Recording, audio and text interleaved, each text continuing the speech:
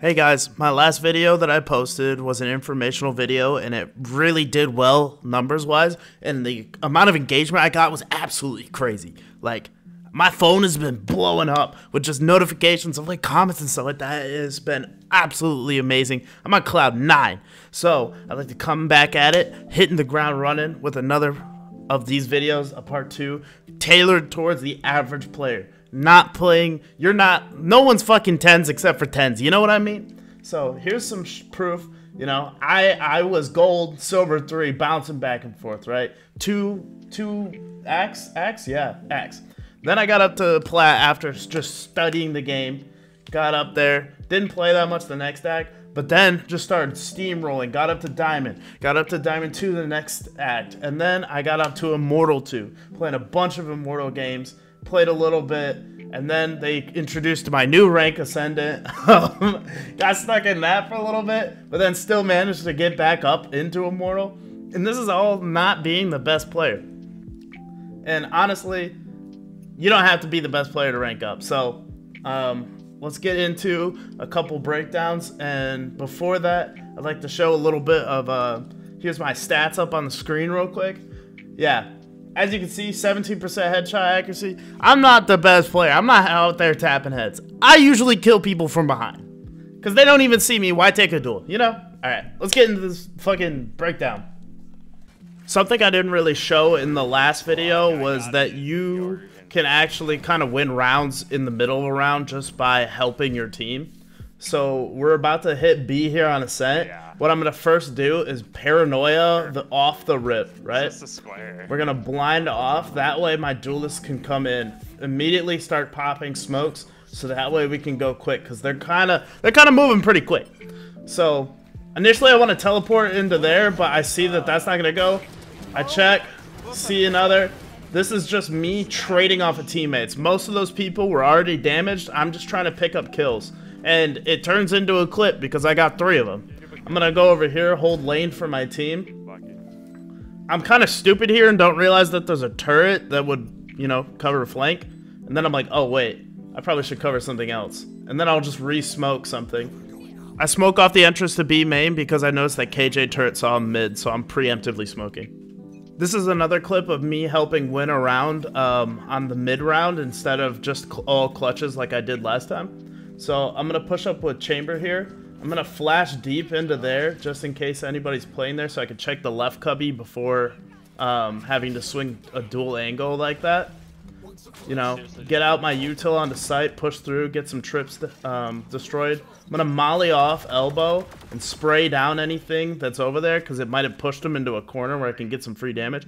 Then we're gonna push up here, smoke disappears. I managed to get 3, even if it was just 1 there, that still would have been the Cypher dead. And then we would have played number advantage. And then I'm going to keep pushing up here because I can see my team kind of wants to push into CT. So I'm going to play this corner. That way someone can trade or I can trade. They flash out. I figured, yep, she's probably playing close there because they didn't see her deep CT. And the rest of her team was already in elbow, so she might be close to me. I'm just playing in an area that I can get traded. So back to clutching rounds. I'm going to see that somebody was B, so I'm going to smoke off B because I might be pushing that. Alright, they're out on the C, so I'm going to try and hold garage here. I'm going to drop down. First, I'm going to clear outside garage because I want to see if anybody's out there. I hear the plant's about to go off, so I'm going to stall it off with ult. And then, unfortunately, my Sky gets picked here, too, before we can go out. Now I'm in a 1v3. So I'm going to hold close to the smoke and wait for plant. Swing out on plant, see if anybody... I can take 1s, 2 1s. Almost die there. I'm gonna play a little bit back. I know.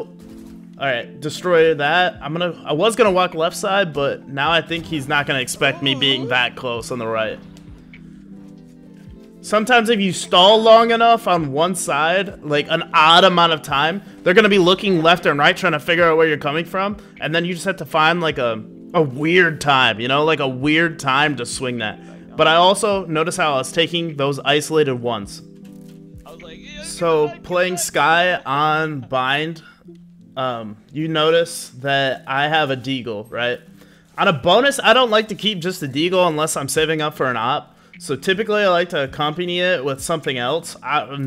Typically this is gonna be a Bucky because it gives me that close range and I have the long range, and it's not the most expensive buy. I'm gonna flash for my team. I'm gonna dog out so my Rays can gain up some space. I'm gonna try and check into hookah. I don't see anything in hookah, so I'm gonna walk in. Alright, I noticed that she's back sight with a shorty, so I'm gonna try and grab this before she can push up onto it. My team TPs. He doesn't expect me. I'm gonna peek this with long range with the sheriff. Go back to short range. Yep. That's why we buy a Bucky and a Deagle. Great combination. You got the long range one shot and a close. Alright, this clip is gonna start off. We're trying to take this. I'm gonna spam it. Yep. And my Raze dies mid-ult. Typical. I get flashed. There's the second flash. I can't see shit. I'm out of here. So I leave. I know I need to make a play. I just start spraying people down. I happen to get 3 here. The only reason I was there was because I was trying to make a play. My Cypher's lurked up here, so I'm gonna walk over and try and rotate quick with my Cypher. Get the smokes down. I know he's CT because of comms, so I'm gonna molly that off so he can't push out on me because I don't have a Cypher to protect me. Yep. I fake a plant there just because I'm not sure if he's like a crackhead and is gonna walk through the smoke. So I'm gonna tap at once, but thankfully my Cypher walked up and got the kill there.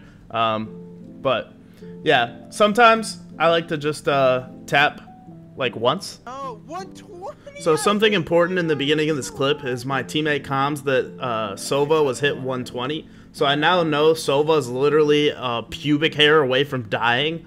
So I'm probably gonna, yeah. I did hear him running up A long, so I was just gonna hold that rotate.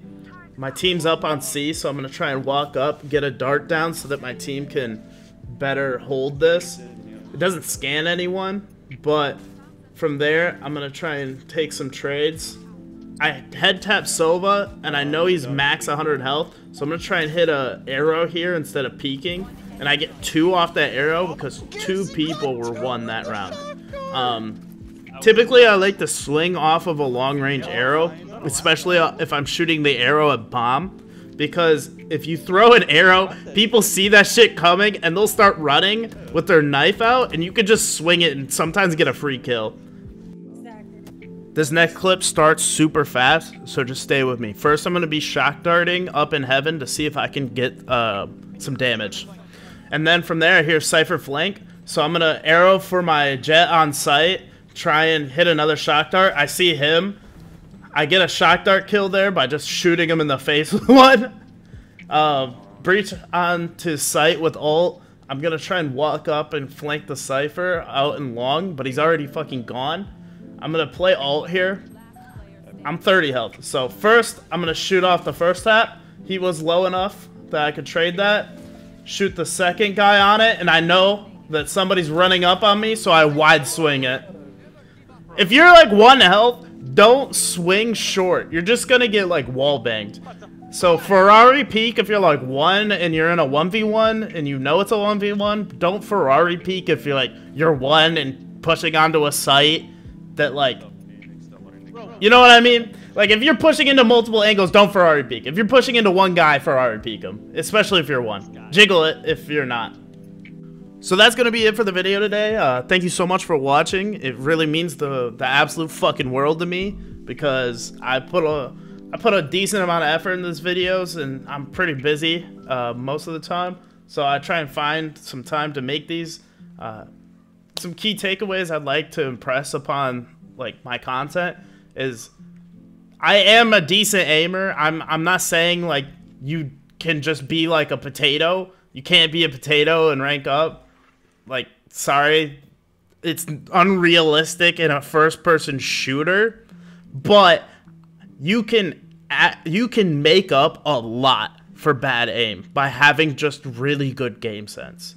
So I recommend watching VCTs, pros, and everybody and just watching and trying to learn how the game works. That way you don't always have to just beat 10s to win a game. Thanks so much for watching the video, and I'll see you in the next one.